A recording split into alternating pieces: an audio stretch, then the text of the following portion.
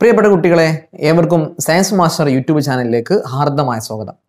നമ്മൾ +2 സുവോളജിയിലെ human health and disease എന്ന് പറഞ്ഞ ചാപ്റ്ററിലെ ഏറ്റവും ഇമ്പോർട്ടൻ്റ് ആയ പബ്ലിക് എക്സാമിന് ചോദിച്ച വളരെ ഇമ്പോർട്ടൻ്റ് ആയ ചോദ്യങ്ങളാണ് ഇന്നത്തെ ക്ലാസ്സിൽ ഡിസ്കസ് ചെയ്യുന്നത്. ഇതിനോടകം തന്നെ നമ്മൾ ഒരുപാട് ചാപ്റ്ററുകളിൽ ഇത്തരത്തിൽ ഇമ്പോർട്ടൻ്റ് ആയ ചോദ്യങ്ങൾ ഡിസ്കസ് ചെയ്തു.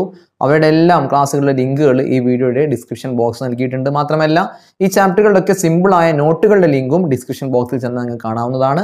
അത് ഉപയോഗിച്ചുകൊണ്ട്, ആ സിമ്പിൾ നോട്ട് ഉപയോഗിച്ചുകൊണ്ട് നന്നായിട്ട് പഠിക്കുക. ഇമ്പോർട്ടൻ്റ് ആയ ചോദ്യങ്ങൾ എങ്ങനെയാണ് വരുന്നത്, അവർക്ക് എങ്ങനെയാണ് ആൻസർ ചെയ്യേണ്ടത് എന്നൊക്കെയാണ് നമ്മൾ ഇത്തരം ക്ലാസ്സുകൾ ഡിസ്കസ് ചെയ്യുന്നത്. സയൻസ് മാസ്റ്റർ യൂട്യൂബ് ചാനൽ ഇനിയും സബ്സ്ക്രൈബ് ചെയ്യാത്ത ആരെങ്കിലും ഉണ്ടെങ്കിൽ എത്രയും പെട്ടെന്ന് ചാനൽ സബ്സ്ക്രൈബ് ചെയ്യുക. ഈ വീഡിയോ കണ്ടതിന് ശേഷം നിങ്ങൾക്ക് ഇത് ഉപകാരപ്പെട്ടെന്ന് തോന്നുകയാണെങ്കിൽ നിങ്ങളുടെ കൂട്ടുകാർക്ക് ഷെയർ ചെയ്യാനും മറക്കരുത്. നമ്മൾ ചോദ്യത്തിലേക്ക് കടക്കണം.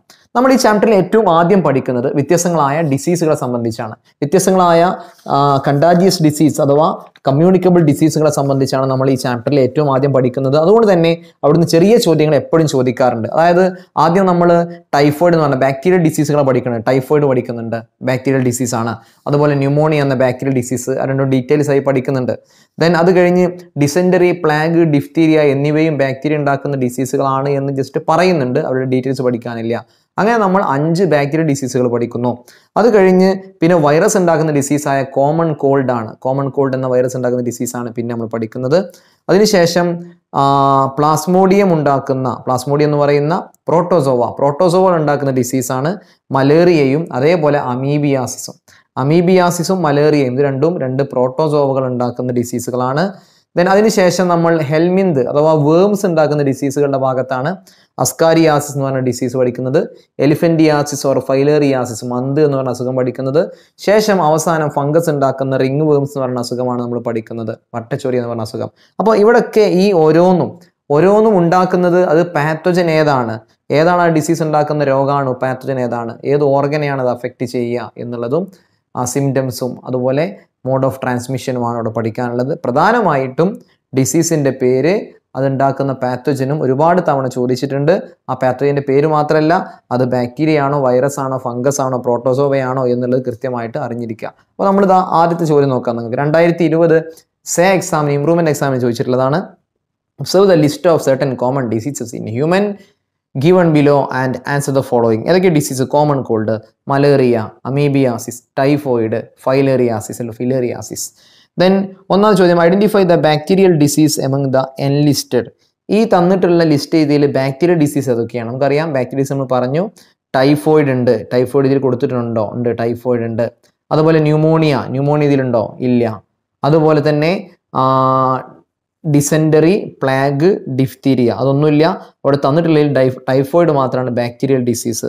Name it's causative organism. ഈ ബാക്ടീരിയൽ ഡിസീസായ ടൈഫോയിഡിൻ്റെ കോസറ്റീവ് ഓർഗാനിസം ഏതായിരുന്നു? സാൽമോണല്ല ടൈഫി ആണ്.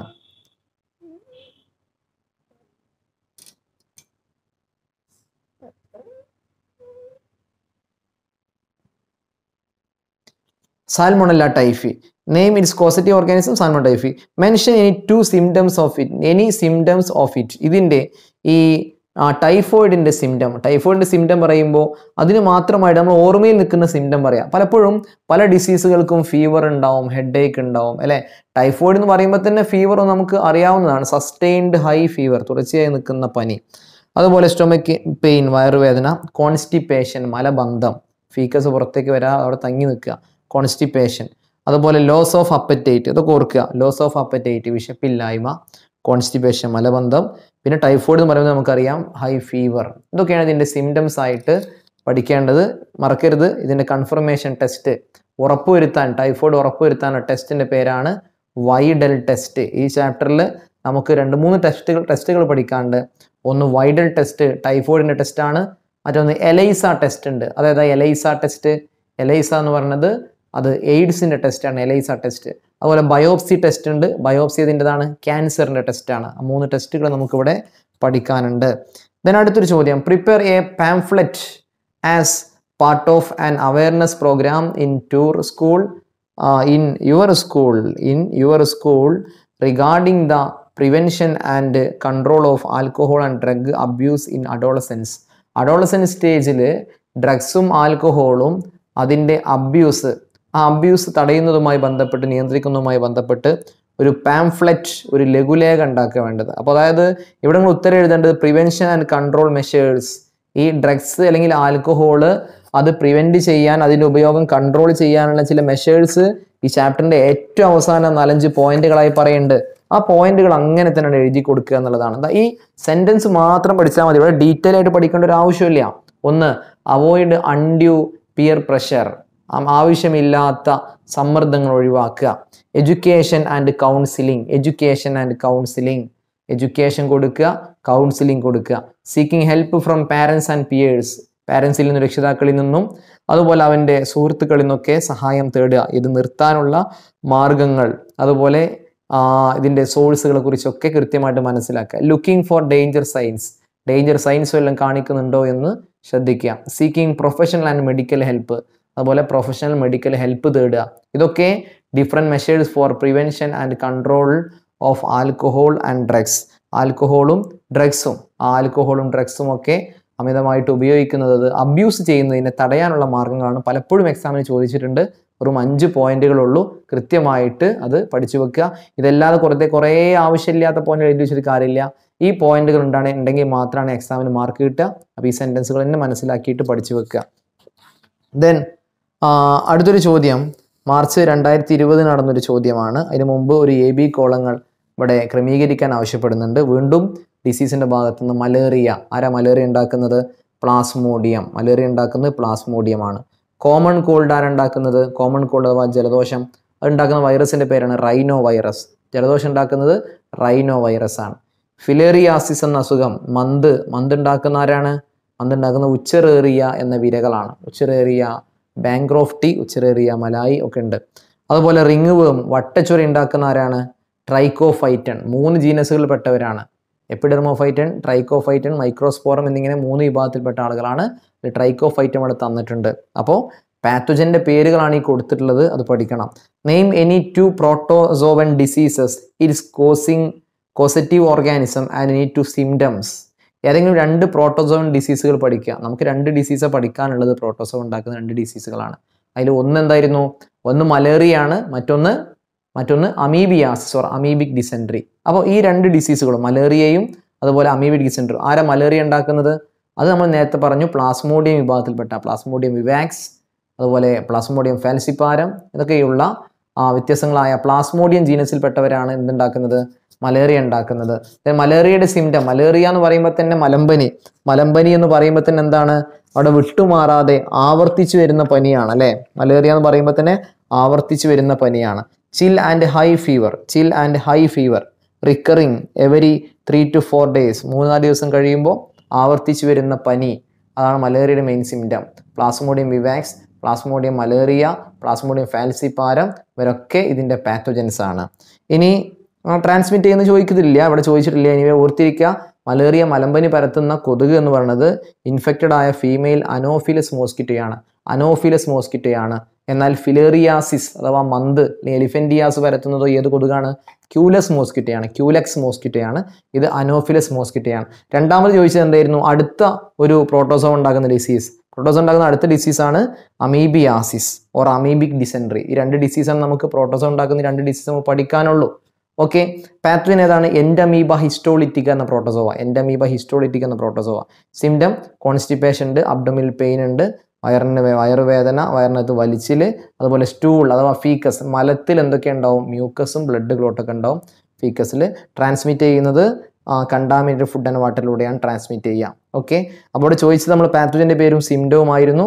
ഇവിടെ അമീബിയാസ് അഥവാ വയറുകടി എന്ന് പറഞ്ഞ അസുഖം, അതാണ് വയറുകടി. അമീബി ഡിസെൻട്രിയുടെ വയറുകടി എന്ന അസുഖമാണ്. അവിടെ കോൺസ്റ്റിപ്പേഷൻ, വയറിനകത്ത് വേദന, വയറുകടി ആകുമ്പോൾ വയറിനകത്ത് വേദന ഉണ്ടാവും, ക്രാംസ്, വലിച്ചിലുണ്ടാവും, അതുപോലെ സ്റ്റൂളിൽ അഥവാ ഫീക്കസിനകത്ത് ബ്ലഡ് ക്ലോട്ടൊക്കെ കാണാൻ കഴിയും. അപ്പോൾ അതായിരുന്നു അടുത്തൊരു ചോദ്യം. Then complete the illustration chart given below. ഇവിടെ ഒരു ഇല്ലസ്ട്രേഷൻ കൊടുത്തിട്ടുണ്ട്. ഡ്രഗ്സുമായി ബന്ധപ്പെട്ട് നമുക്കറിയാം 3 വിഭാഗം ഡ്രഗ്സാണ് നമുക്ക് പഠിക്കാനുള്ളത്. 3 വിഭാഗം ഡ്രഗ്സാണ്. ഡ്രഗ്സ് എന്ന് പറയുമ്പോൾ മരുന്നുകളാണ് അല്ലേ? ഡ്രഗ്സ് എന്ന് പറഞ്ഞാൽ മരുന്നുകളാണ്. ആ മരുന്നുകൾ ഇപ്പോൾ നമ്മൾ പലപ്പോഴും മെഡിസിനൽ പർപ്പസിന് വേണ്ടി ഇവരൊക്കെ ഉപയോഗിക്കുന്നുണ്ട്. പക്ഷെ അതിൻ്റെ അളവ് അമിതമാകുമ്പോഴാണ് അത് അബ്യൂസ് ആയിട്ട് മാറുക, അല്ലെങ്കിൽ അത് ബോഡിക്ക് ഹാംഫുൾ ആയി മാറുന്നത് അതിൻ്റെ അളവ് കൂടുമ്പോഴാണ്. പ്രധാനമായിട്ടും ഡ്രഗ്സ് 3 വിഭാഗത്തിൽപ്പെട്ട ഡ്രഗ്സ് ആണ് നമുക്ക് പഠിക്കാനുള്ളത്. 3 വിഭാഗത്തിൽപ്പെട്ട ഡ്രഗ്സ് ഏതൊക്കെയാണ്? ഒന്ന് opioids, cannabinoids and coca alkaloids. 3 വിഭാഗം: opioids, cannabinoids and coca alkaloids.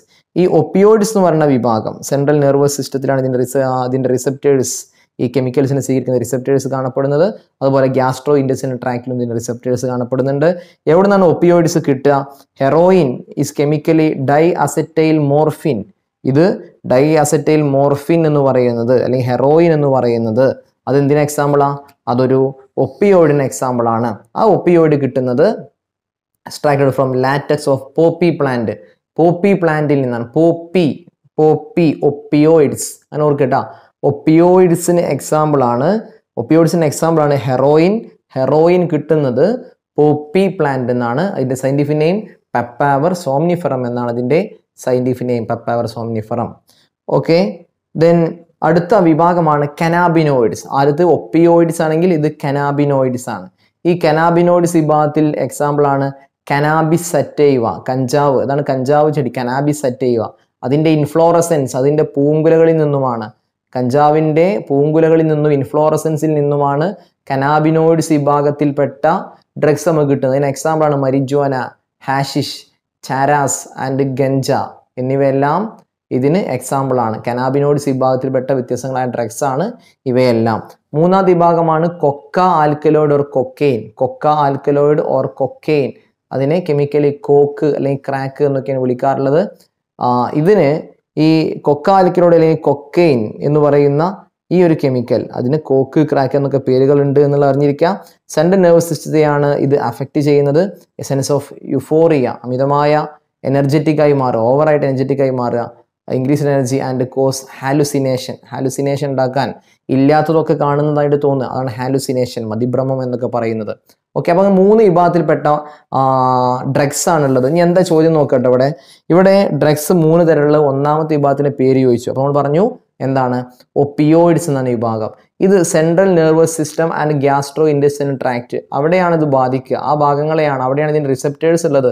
ഈ കെമിക്കൽസിനെ സ്വീകരിക്കുന്ന റിസെപ്റ്റേഴ്സ് കാണപ്പെടുന്നത് CNS അഥവാ സെൻട്രൽ നെർവസ് സിസ്റ്റത്തിലും ഗ്യാസ്ട്രോ ഇൻറ്റെസ്റ്റിനൽ ട്രാക്റ്റിലുമാണ്. കനാബിനോയിഡ്സോ അത് ബ്രെയിനിലാണ്, അതിൻ്റെ റിസെപ്റ്റേഴ്സ് കാണപ്പെടുന്നത് ബ്രെയിനിലാണ്. അതുപോലെ തന്നെ കൊക്ക ആൽക്കലോയിഡ്സ് അതും സെൻട്രൽ നെർവസ് സിസ്റ്റം തന്നെയാണ്. നോക്കൂ, കൊക്ക alkaloids commonly called coke or crack which stimulate central nervous system, അതും സെൻട്രൽ നെർവസ് സിസ്റ്റത്തെയാണ് അഫക്റ്റ് ചെയ്യുന്നത്, അല്ലെങ്കിൽ അവിടെയാണ് റിസെപ്റ്റേഴ്സ് ഉള്ളത്.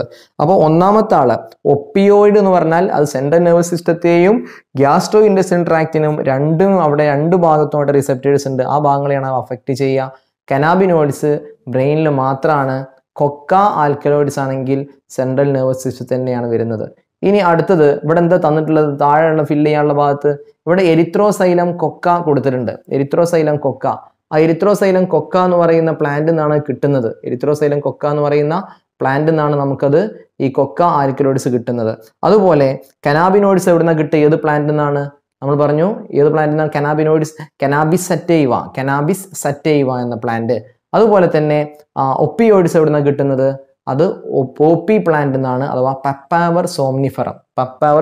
ഇതന്നെ അവിടെ പഠിക്കാനുള്ളത്, ഇതന്നെ അവിടെ മെയിനായി പഠിക്കേണ്ടത്. 3 തരം ഡ്രഗ്സിന്റെ പേര്, എവിടെയാണ് റിസെപ്റ്റേഴ്സ് കാണുന്നത്, അതുപോലെ തന്നെ ആ കിട്ടുന്ന പ്ലാന്റ്. ഒരു കാര്യം കൂടി മാക്സിമം പഠിക്കാനുള്ളത് എന്താണ്? ഇവക്ക് എക്സാമ്പിൾസ്, ഈ വിഭാഗത്തിൽപ്പെട്ട ഡ്രഗ്സിന് എക്സാമ്പിൾസ് അല്ലെ. അപ്പൊ നമ്മൾ പറഞ്ഞു ഒപ്പിയോയിഡ്സ് ആണ് ഹെറോയിൻ. കനാബിനോയിഡ്സിലാണ് മോർഫിൻ.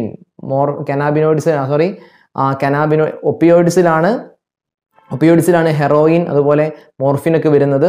എന്നാൽ കനാബിനോയിഡ്സ് എന്ന വിഭാഗത്തിലാണ് മരിജുവന, ഹാഷിഷും കാരാസും ഗഞ്ചൊക്കെ വരുന്നത്. അതേപോലെ തന്നെ അടുത്ത വിഭാഗം കൊക്ക ആൽക്കലോയിഡ് വിഭാഗത്തിലാണ് കൊക്കെയിൻ, കോക്ക് അല്ലെങ്കിൽ ക്രാക്ക് ഒക്കെ വരുന്ന അതിലാണ്. അതാണ് ഇവിടെ പഠിക്കാനുള്ളത്. അതുകൊണ്ട് ആ ടോപ്പിക് ഇത്ര പഠിച്ചാൽ തന്നെ ആ ടോപ്പിക് പഠിച്ചു തീരും, അത്രയേ ഉള്ളൂ. Explain the measures useful for prevention and control of alcohol and drugs abuse among Adolescence. നേരത്തെ പറഞ്ഞ അതേ ചോദ്യം അല്ലേ, അതായത് prevention and control of alcohol and drugs പലപ്പോഴും ചോദിക്കുകയാണ്. 5 പോയിന്റ് നമ്മൾ പറഞ്ഞു, ആ 5 പോയിന്റുകൾ പഠിക്കുക. അതാ വീണ്ടും കാണിക്കുകയാണ് 5 പോയിന്റുകൾ. ഈ 5 പോയിന്റുകൾ പലപ്പോഴും എക്സാമിന് ആവർത്തി ചോദിച്ചിട്ടുണ്ട്, അതുകൊണ്ട് 5 പോയിന്റുകൾ പറയാം. ദെൻ ഇതിന് വർഷങ്ങളിലുള്ള ചോദ്യങ്ങളിലേക്ക് പോവുകയാണ്. 2020 മോഡൽ എക്സാമിന് ചോദിച്ച ചോദ്യം നോക്കൂ നിങ്ങൾ. Identify the disease from the following indicators. Widal test is done to confirm the disease. Widal test എന്ന് പറയുമ്പോൾ തന്നെ ഓർക്കണം, typhoid Widal test. Sustained high fever, തുടർച്ചയായ പനി, വീക്ക്നെസ്, ലോസ് ഓഫ് അപ്പറ്റൈറ്റ് ഒക്കെ കോമൺ സിംറ്റം ആണ്. ടൈഫോയിഡിന്റെ സിംറ്റം കാര്യങ്ങളൊക്കെ പറയണത്. Pathogen enter the body through contaminated വാട്ടറിലൂടെ ബോഡിയിലേക്ക് pathogen കിടക്കുന്നു. ഏതാ ഡിസീസ്? ടൈഫോയിഡ് ആണ്. ഏത് ഭാഗത്ത് ബാധിക്കുക? നമ്മുടെ ഇൻറ്റസ്റ്റൈനെയാണ് ടൈഫോയിഡ് ബാധിക്കുക. ഇൻറ്റസ്റ്റൈനിൽ ചെറിയ ഹോൾസ് ഉണ്ടാവാനും ബ്ലീഡിങ് ഉണ്ടാവാനും കാരണമാവും. ദെൻ മാച്ച് ദ ഫോളോയിങ് നമ്മൾ പറഞ്ഞു. ദെൻ ഇനി 2019 സേ എക്സാമിന് ചോദിച്ച ചോദ്യങ്ങൾ നോക്കൂ. Make A flow chart using the following terms. അത് എവല്യൂഷൻ ചാപ്റ്ററുമായി ബന്ധപ്പെട്ടതാണ്. Observe the figure and answer the following question. ഈ ഫിഗർ തന്നിട്ട് ചോദിക്കുകയാണ്. ഈ ഫിഗർ തന്നിട്ട് കേട്ടോ. Identify the given molecule. ഇത് ഏത് മോളിക്യൂളാണ്? ഇത് കണ്ടാൽ തന്നെ അറിയണം ഇത് ആന്റിബോഡി മോളിക്യൂൾ അല്ലേ. Mention 2 type of immune responses in human body. റെസ്പോൺസുകൾ നോക്കുകയാണെങ്കിൽ 2 തരം റെസ്പോൺസുകളാണ് നമ്മൾ പറയാറുള്ളത്. ഒന്നാമത്തെ റെസ്പോൺസ് ആണ് പ്രൈമറി റെസ്പോൺസ്. 2 തരം റെസ്പോൺസ് പറയുമ്പോൾ ഒന്ന് പ്രൈമറി റെസ്പോൺസ് ആണ്. ആ പ്രൈമറി റെസ്പോൺസ് എന്ന് പറയുമ്പോൾ ചെറിയ രൂപത്തിലുള്ള റെസ്പോൺസ് മാത്രമാണ്. എന്നാൽ സെയിം പാത്തോജൻ വീണ്ടും ബോഡിയിലേക്ക് വരുമ്പോൾ ബോഡി ഒരു ഹൈലി ഇൻറ്റൻസിഫൈഡ് റെസ്പോൺസ് കാണിക്കുന്നു അല്ലേ. ഒരു പാത്തോജൻ നമ്മുടെ ബോഡിയിലേക്ക് ആദ്യം കയറി വരികയാണ് for the first time. When A pathogen enters to the body for the first time, ബോഡിയിലേക്ക് ഒരു പാത്തോജൻ ആദ്യമായിട്ട് കയറി വരുന്നു. Body produce A response called primary response with law intensity. അപ്പോൾ ബോഡി ഒരു ഇൻറ്റൻസിറ്റി വളരെ കുറഞ്ഞ, തീവ്രത വളരെ കുറഞ്ഞ ഒരു റെസ്പോൺസ് കാണിക്കുകയാണ് പ്രൈമറി റെസ്പോൺസ് എന്ന് പറയുന്നത്. എന്നാൽ when the same pathogen enters into body, അതേ പാത്തോജൻ പിന്നീട് ഒരിക്കൽ വീണ്ടും ബോഡിയിലേക്ക് കയറുകയാണെങ്കിൽ A highly intensified secondary or അനാംനസ്റ്റിക് response is produced. വളരെ സ്ട്രോങ് ആയ റെസ്പോൺസ് ബോഡി കാണിക്കും. അതിനെയാണ് സെക്കൻഡറി റെസ്പോൺസ് ഓർ അനാംനസ്റ്റിക് റെസ്പോൺസ് എന്ന് വിളിക്കാറുള്ളത്. ഓക്കെ, അപ്പോൾ പ്രൈമറി റെസ്പോൺസും ഉണ്ട്, അതുപോലെ തന്നെ സെക്കൻഡറി ഓർ അനാംനസ്റ്റിക് റെസ്പോൺസും ഉണ്ട് എന്നുള്ളത് മനസ്സിലാക്കുക. ആ 2 റെസ്പോൺസിനെ കുറിച്ചാണ് അവിടെ ചോദിച്ചിട്ടുള്ളത്. Write the effect of the following drugs in human body. ഇത് എന്താണ് ഹ്യൂമൻ ബോഡിയിൽ ഈ ഡ്രഗ്സിന്റെ എഫക്റ്റ് എന്താണ് വരുന്നത്? ഈ ഡ്രഗ്സിന്റെ എഫക്റ്റ് എന്താണ്? എന്തൊക്കെയാണ് ഈ ഡ്രഗ്സിന്റെ എഫക്റ്റുകൾ വരുന്നത്? ഒപ്പിയോയിഡ്സ്, ഒന്നാമത്തെ ഒപ്പിയോയിഡ്സ് ആണ്. 2 കനാബിനോയിഡ്സ് ആണ്. 1 കൊക്ക ആൽക്കലോയിഡ്സ് ആണ്. പറഞ്ഞു ഒന്നാമത്തെ ഒപ്പിയോയിഡ്സ് എന്ന വിഭാഗം അത് എവിടെയാണ് അഫക്റ്റ് ചെയ്യുക എന്നുള്ളത് പറഞ്ഞാൽ മതി. ഇനി അല്ലെങ്കിൽ അതിൻ്റെ ഒരു ഫംഗ്ഷൻ ആയിട്ട് മറ്റൊന്ന് പറയാം, സ്ലോസ് ഡൗൺ ബോഡി ഫംഗ്ഷൻ.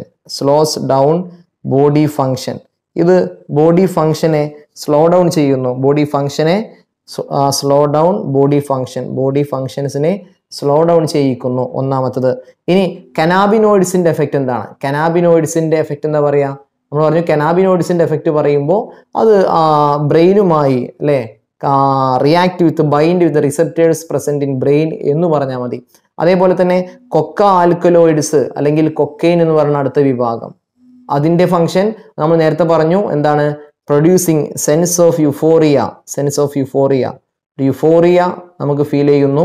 അതേപോലെ തന്നെ increased energy and causes hallucination. അതുപോലെ ഹാലുസിനേഷൻ ഒക്കെ ഉണ്ടാവാൻ അത് കാരണമാവുന്നുണ്ട്. നോട്ട് നമ്മൾ നേരത്തെ കാണിച്ചാണ്, കൊണ്ട് നമ്മൾ എഴുതുന്നില്ല, ജസ്റ്റ് ഒന്ന് സൂചിപ്പിച്ച് തന്നേ ഉള്ളൂ. നോട്ട് ഡൗൺലോഡ് ചെയ്തെടുക്കുക, ആ ഭാഗം നിർബന്ധമായിട്ടും പഠിക്കുക. ഡ്രഗ്സിന്റെ ഭാഗത്തുനിന്ന് പലപ്പോഴും ചോദ്യം വരാറുണ്ട്, അതുകൊണ്ട് ശ്രദ്ധിക്കുക. ആന്റിബോഡിയുടെ ചിത്രം ശ്രദ്ധിക്കുക. ആന്റിബോഡിയുടെ ചിത്രത്തിൽ അത് അടയാളപ്പെടുത്താനും ചോദിക്കാറുണ്ട് കേട്ടോ. ഇതിൽ 2-3 പോയിന്റുകൾ അടയാളപ്പെടുത്താനുണ്ട്. ഒന്നാമത്തത് അതിന്റെ 2 ചെയിനുകൾ അല്ലെ. ഇതിന്റെ ഈ ചിത്രത്തില് ഒന്ന് ഇതിന്റെ ഈ ലോങ് ചെയിൻ ആണ്, ഹെവി ചെയിൻ, 2 ഹെവി ചെയിൻ. ഇതൊരു ഹെവി ചെയിൻ ആണ്, ഇത് മറ്റൊരു ഹെവി ചെയിൻ ആണ്. ഇതൊരു ലൈറ്റ് ചെയിൻ ആണ്, ഇതൊരു ലൈറ്റ് ചെയിൻ ആണ്. പിന്നെ ഇവിടെയും ഒരേ സാധനം അടയാളപ്പെടുത്താനുള്ളത് antigen binding site, ആന്റിബോഡിയുമായി antigen bind ചെയ്യുന്ന ആ സൈറ്റ്. അതുകൊണ്ട് ആ ഒരു ഡയഗ്രവും ശ്രദ്ധിക്കുക. ദെൻ വീണ്ടും ഡിസീസുകൾ കൊടുത്തിട്ട് നിങ്ങളോട് ഇതിനെ ക്ലാസിഫൈ ചെയ്യാനാണ് ആവശ്യപ്പെടുന്നത്.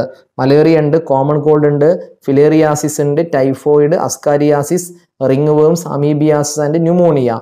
മലേറിയ അത് പ്രോട്ടോസോ ഉണ്ടാക്കുന്ന ഡിസീസാണ്. കോമൺ കോൾഡോ വൈറസ് ഉണ്ടാക്കുന്ന ഡിസീസാണ്. ഏത് വൈറസാണ്? ഓരോന്നിനും പാത്തോജന്റെ പേര് കൊണ്ട് പറഞ്ഞോളൂ. മലേറിയ ഉണ്ടാക്കുന്ന പ്രോട്ടോസോ ഏതാണ്? പ്ലാസ്മോഡിയം. കോമൺ കോൾഡ് ഉണ്ടാക്കുന്നത് വൈറസ് ആണ്. ഏത് വൈറസ്? Rhino virus. ഫിലേറിയാസിസ് ഉണ്ടാക്കുന്ന ആരാണ്? അത് ഇതിൽ വരുന്നില്ല. ഫിലേറിയസ് ഉണ്ടാക്കുന്നത് ഒരു ഹെൽമിന്താണ്, വേമാണ്. ആ വേം ഇതിൽ വരുന്നില്ല. ദെൻ ടൈഫോയിഡ് ഉണ്ടാക്കുന്ന ഒരു ബാക്ടീരിയ ആണ്. ഏത് ബാക്ടീരിയ? Salmonella typhi. അസ്കാരിയാസിസ് ഉണ്ടാക്കുന്ന ഒരു വേമാണ്. വേം ഇതിൽ വരുന്നില്ല, ആ കാറ്റഗറിയിൽ വരുന്നില്ല. അസ്കാരിയാസ് ഉണ്ടാക്കുന്നത് അസ്കാരിസ് ആണ്, അതൊരു വേമാണ്. റിംഗ് വേം എന്ന ഡിസീസ്, വട്ടച്ചൊറി ഉണ്ടാക്കുന്നത് ഫംഗസ് ആണ്. 3 ജീനസുകൾ പെട്ട ഫംഗസുകളാണ് വട്ടച്ചൊറി ഉണ്ടാക്കാറുള്ളത്. ഏതൊക്കെയാണ് ആ 3 ജീനസുകളുടെ പേര് എന്തൊക്കെയാണ്? നമുക്കറിയാം, ഒന്ന് മൈക്രോസ്പോറം, മറ്റൊന്ന് ട്രൈക്കോഫൈറ്റൺ ആൻഡ് എപ്പിഡെർമോഫൈറ്റൺ, ഇങ്ങനെ 3 ജീനസുകൾ പെട്ടവരാണ്. ദെൻ അമീബിയാസിസ്, ഇത് ഒരു പ്രോട്ടോസോവ ഉണ്ടാക്കുന്ന ഡിസീസാണ്. ഏത് പ്രോട്ടോസോവ?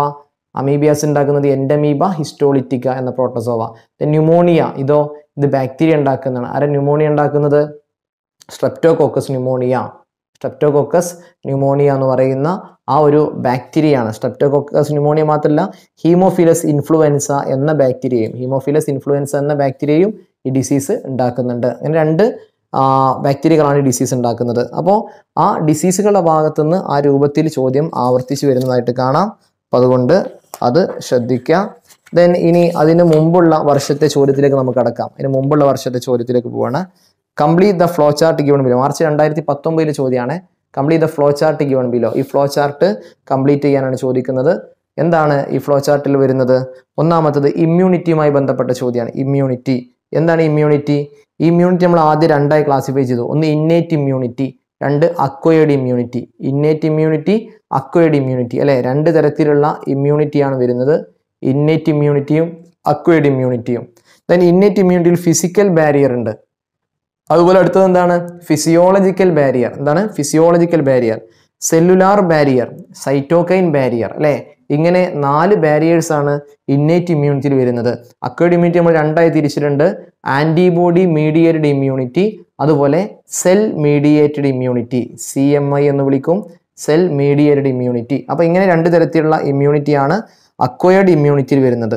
അക്വയർഡ് ഇമ്മ്യൂണിറ്റിയിൽ ഇങ്ങനെ 2 തരത്തിലുള്ള ഇമ്മ്യൂണിറ്റിയാണ് വരുന്നത്. ആന്റിബോഡി മീഡിയേറ്റഡ് ഇമ്മ്യൂണിറ്റിയും അതുപോലെ തന്നെ സെൽ മീഡിയേറ്റഡ് ഇമ്മ്യൂണിറ്റിയും. ഓക്കെ, ഈ ഇമ്മ്യൂണിറ്റിയുമായി ബന്ധപ്പെട്ട് ഒരുപാട് തവണ ഈ ഇന്നേറ്റ് ഇമ്മ്യൂണിറ്റിയുമായി ബന്ധപ്പെട്ട ചോദ്യം ചോദിച്ചിട്ടുണ്ട്.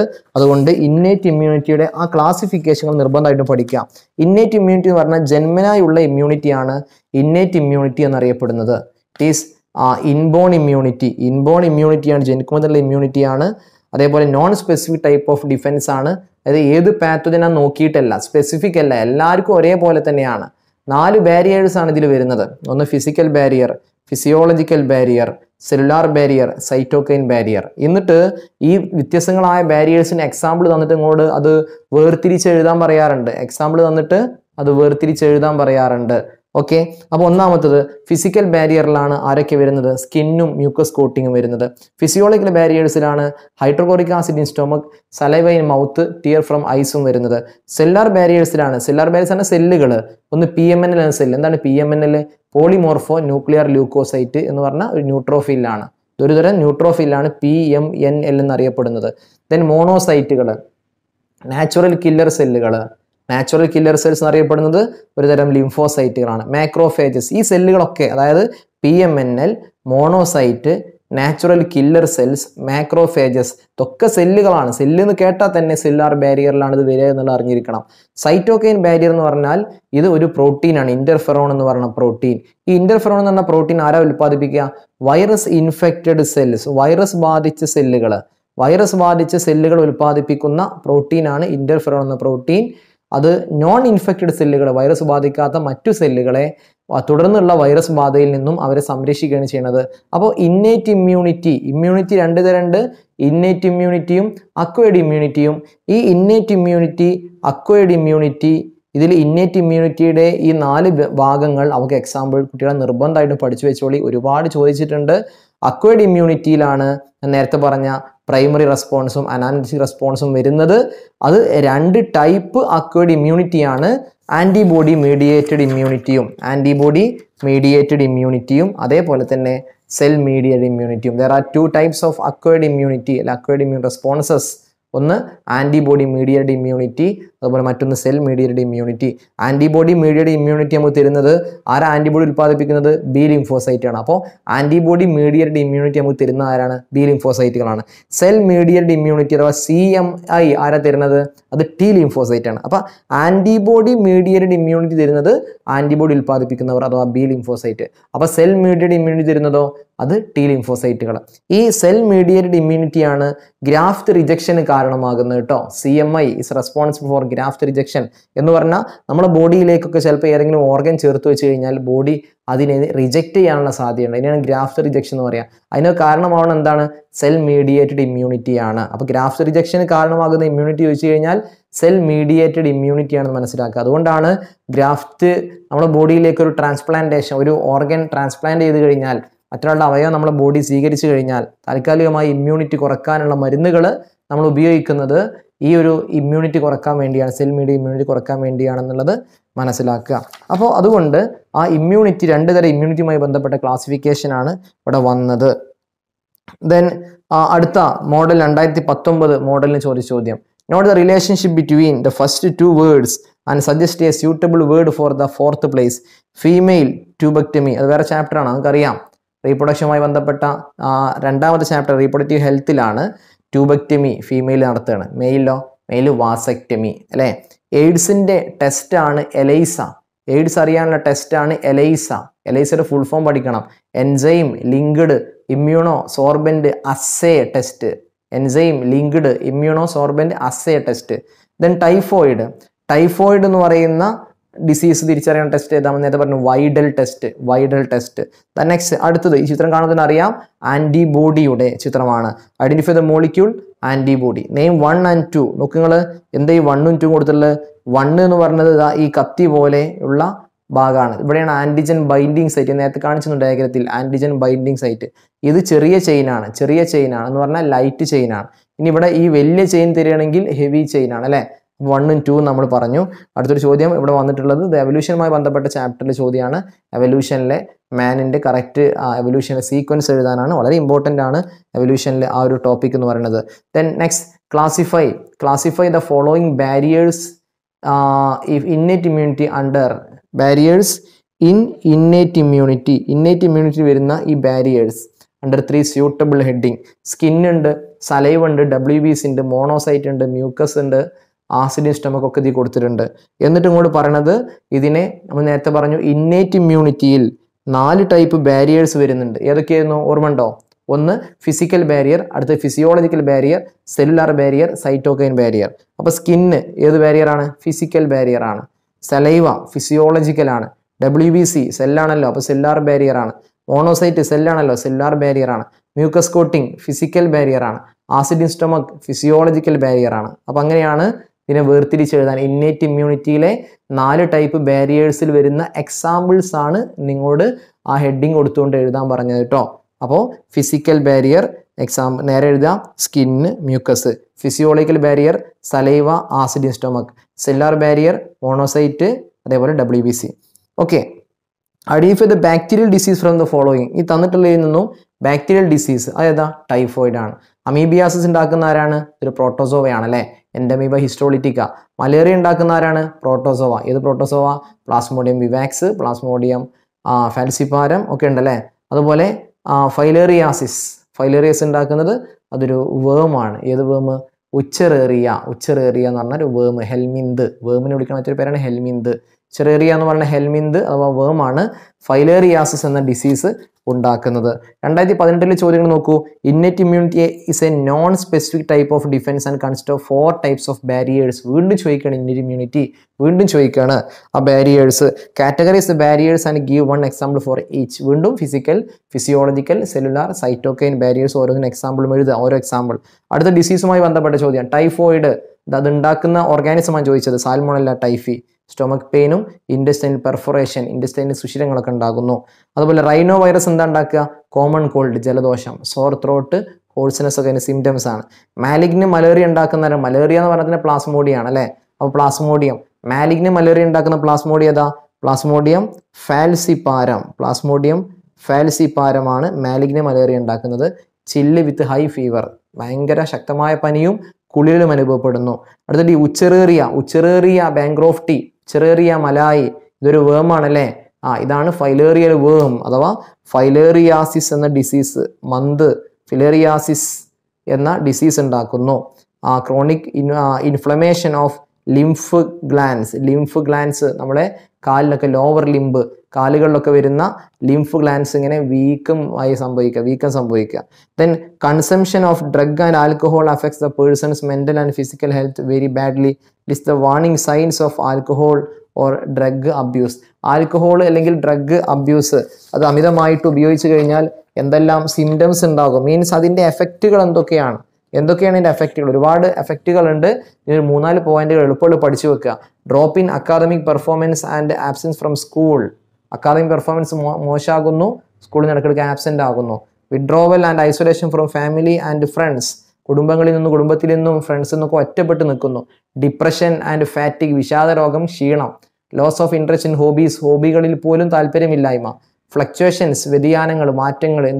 ഉറക്കത്തിൻ്റെ സമയം, ഈറ്റിംഗ് ഹാബിറ്റ്, ഭക്ഷണ രീതിയിൽ, ഭാരമൊക്കെ നല്ല മാറ്റം വരുന്നു. അപ്പറ്റൈറ്റ്, വിശപ്പ്, ഇതിലൊക്കെ വലിയ മാറ്റങ്ങൾ വരുന്നു.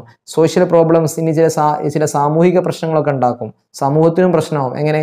സ്റ്റീലിംഗ്, മോഷണം പോലെ. അതുപോലെ സ്പ്രെഡ് ഓഫ് ഇൻഫെക്ഷ്യസ് ഡിസീസ്. പല ഇൻഫെക്ഷ്യസ് ഡിസീസുകളും സ്പ്രെഡ് ചെയ്യാൻ കാരണമാകുന്നു. Damage of nervous system and liver. Nervous സിസ്റ്റത്തിന് ഡാമേജ് ഉണ്ടാക്കുന്നു. ലിവറിന് ഡിസീസ് ഉണ്ടാകും. ലിവറിന് ഡിസീസാണ് സിറോസിസ് എന്ന ഡിസീസ്.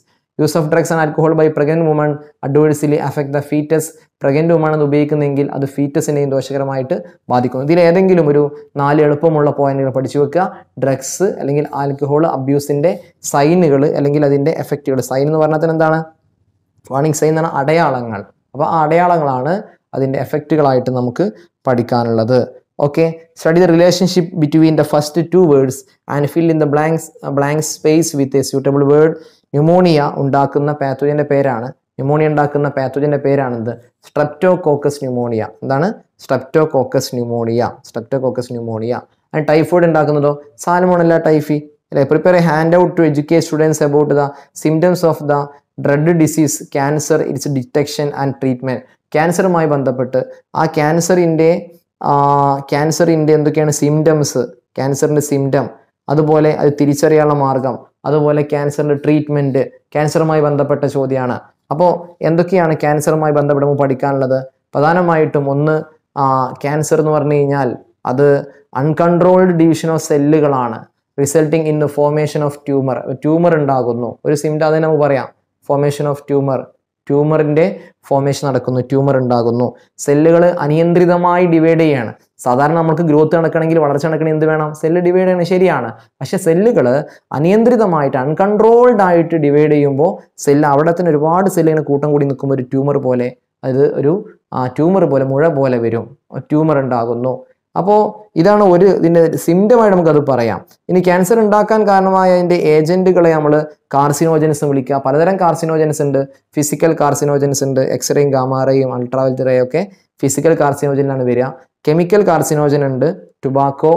ടുബാക്കോയിലാണ് ധാരാളം 60ഓളം കെമിക്കൽ കാർസിനോജൻസ് അടങ്ങിയിട്ടുണ്ട്.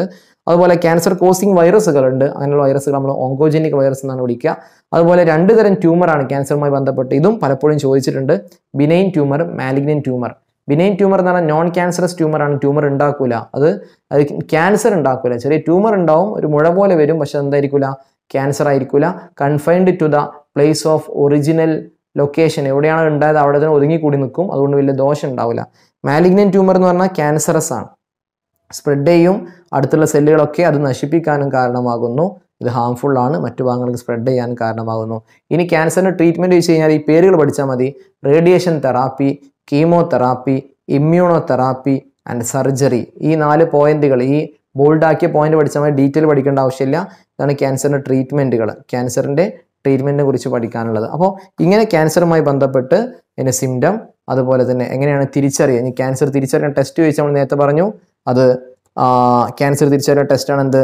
Biopsy test. ബയോപ്സി ടെസ്റ്റിലൂടെ നമുക്ക് ക്യാൻസർ തിരിച്ചറിയാൻ കഴിയും. ബയോപ്സി ടെസ്റ്റിലൂടെ ക്യാൻസർ നമുക്ക് തിരിച്ചറിയാൻ പറ്റും കേട്ടോ. ദെൻ അതേപോലെ തന്നെ ട്രീറ്റ്മെന്റുകൾ പല രൂപങ്ങളും നമ്മൾ പറഞ്ഞു. ഇനി നോക്കൂ, ഇവിടെ അടുത്തൊരു ചോദ്യം. fill in the blanks A, B, C and D using correct terms given in the box. Passive immunity, അതേപോലെ sensitive to some particles, metastasis, active immunity, autoimmune deficiency, immune deficiency disease.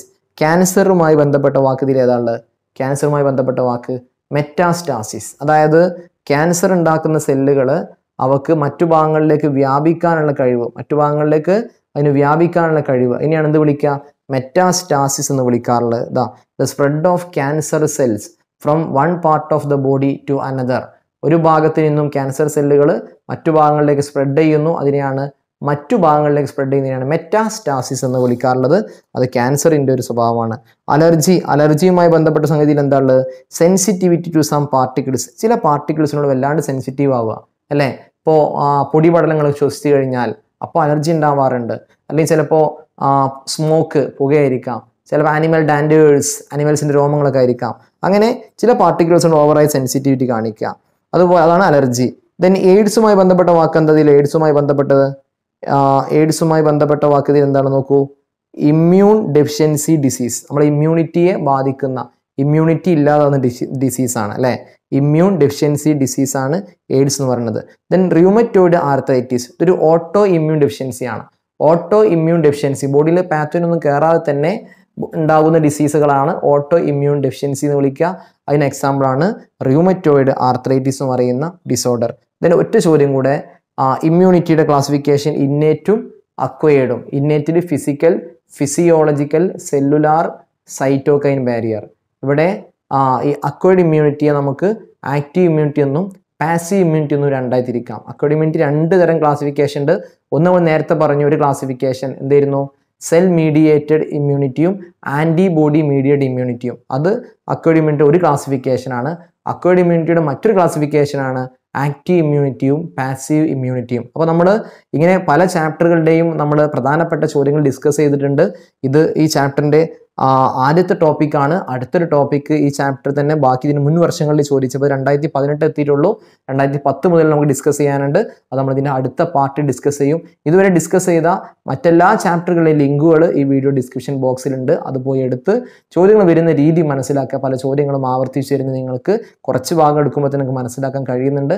അപ്പോൾ ആ ടോപ്പിക്കുകൾ കൃത്യമായിട്ട് പഠിക്കുക. നിങ്ങളുടെ വിലയേറിയ കമൻറ്റുകൾ രേഖപ്പെടുത്തുക. ഈ ക്ലാസ് നിങ്ങൾക്ക് ഉപകാരപ്പെട്ടുവെങ്കിൽ ഈ വീഡിയോയുടെ ലിങ്കുകൾ നിങ്ങളുടെ കൂട്ടുകാർക്കും ഷെയർ ചെയ്യുക. എല്ലാവർക്കും സയൻസ് മാസ്റ്റർ നല്ലൊരു വിജയാശംസകൾ നേർന്നുകൊണ്ട് നിർത്തുന്നു. Thank you. Have A nice day. Bye bye.